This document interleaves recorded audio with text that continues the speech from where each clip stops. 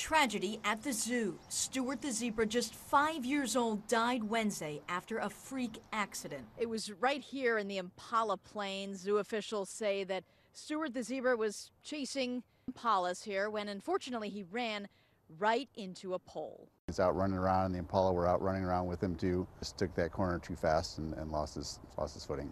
By the time the animal care team arrived, large mammal curator Tim Wild says they couldn't save Stuart. His injuries were too severe. Do you do anything to prevent something like this from happening again? Is there anything you can do? We will always reassess the exhibit and the situation and everything else that we do, but all that goes into the design too. This exhibit is only 5 years old. Zoo staff are still waiting test results to determine exactly how Stuart died. When something like this happens, I mean, this hurts.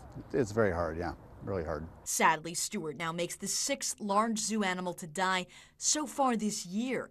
In February, Stella the jaguar was euthanized after health issues.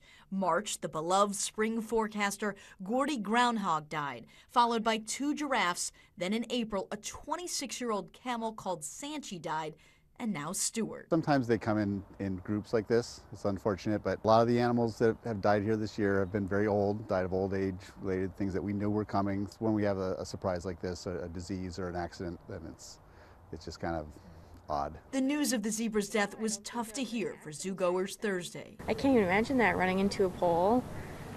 Yikes. Tragedy. Yeah. The circle of life in constant motion at the zoo. Just last week, a new baby camel was born. The baby is yet to be named, but bringing smiles to young faces. In Milwaukee, Hillary Mintz, WISN 12 News.